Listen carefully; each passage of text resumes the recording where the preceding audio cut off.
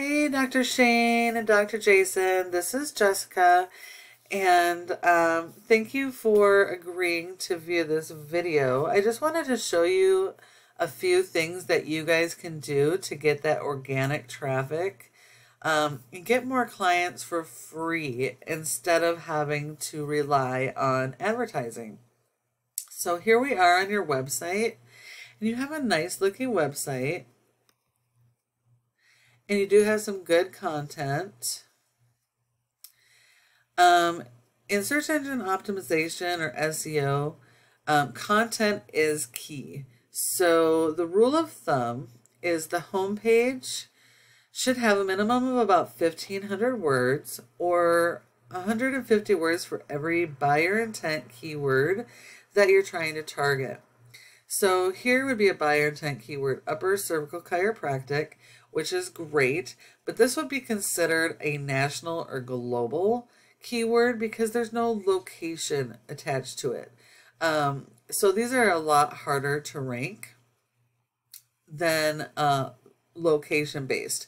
So you want to focus on the location-based buyer intent keywords. And I also noticed that your symptoms page has a bunch of different symptoms and solutions, or maybe services.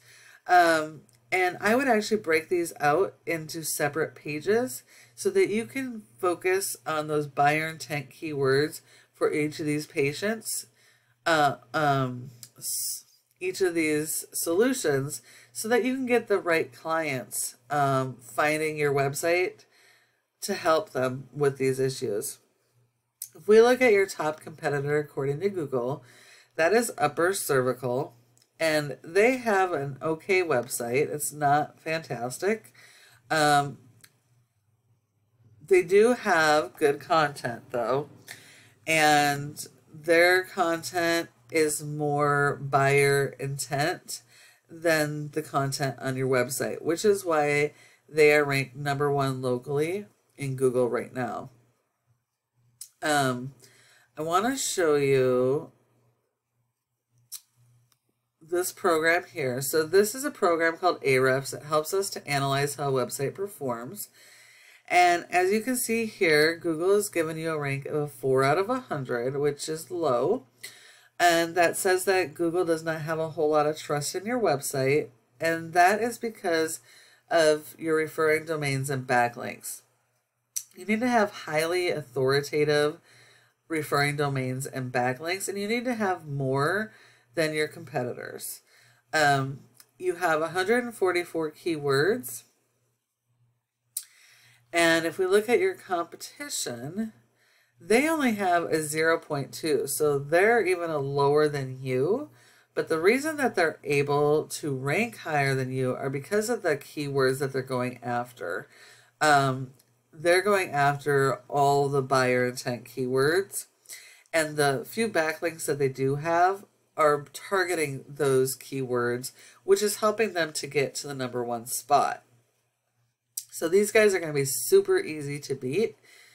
When I look at your keywords, you have a lot of high volume keywords in here, like cream of tartar for migraines.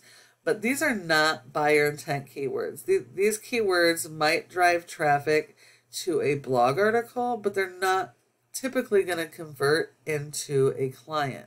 So you need to go after those buyer intent location-based keywords like Chico Chiropractic or Chico Upper Cervical, and keywords like that. Now, what a backlink is when one website links to your website and drives traffic to your website.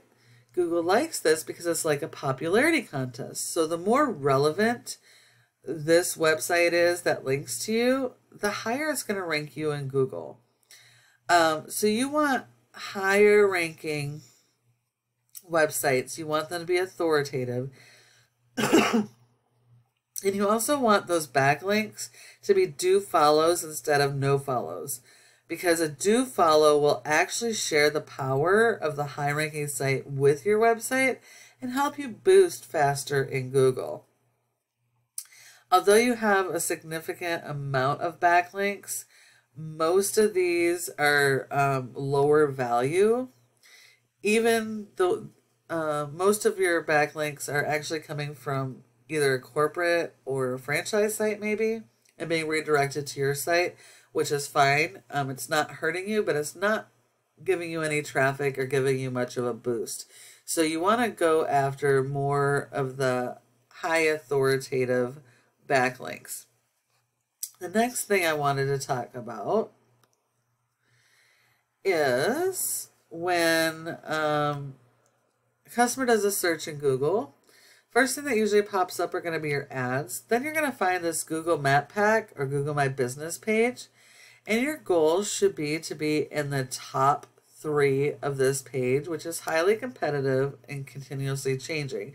So the reason you want to be in the top 3 is because 30% of customers will come here and they won't go any further. They won't go to your website. They're not going to view all. They're not going to search through Google.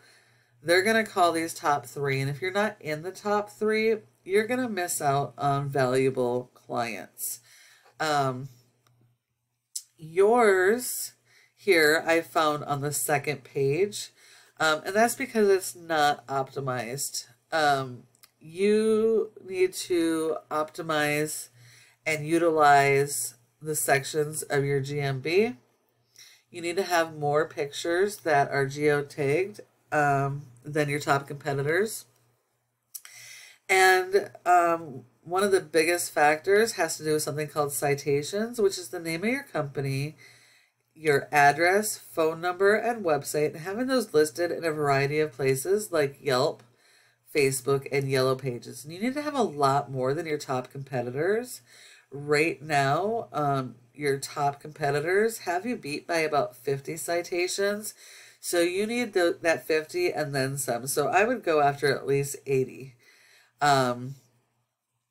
So that you can get to the top and maintain the top, at least for a while. So I know you're probably wondering, well, what do I do now? Well, you can either take this information I've given you and apply it to yourself, which is totally okay because it's free education. I'm just asking you that you please give me a little feedback and let me know what you thought of this video. Because when you follow these 3 steps, you can become #1 across Google for all of your keywords and all of your back pages. Now, I know you guys are super busy, so if you guys do want help getting some of this stuff done and you don't want to have to worry about it, go ahead and give us a call at the number on your screen and we can chat. Thank you so much for watching, and I look forward to hearing from you soon.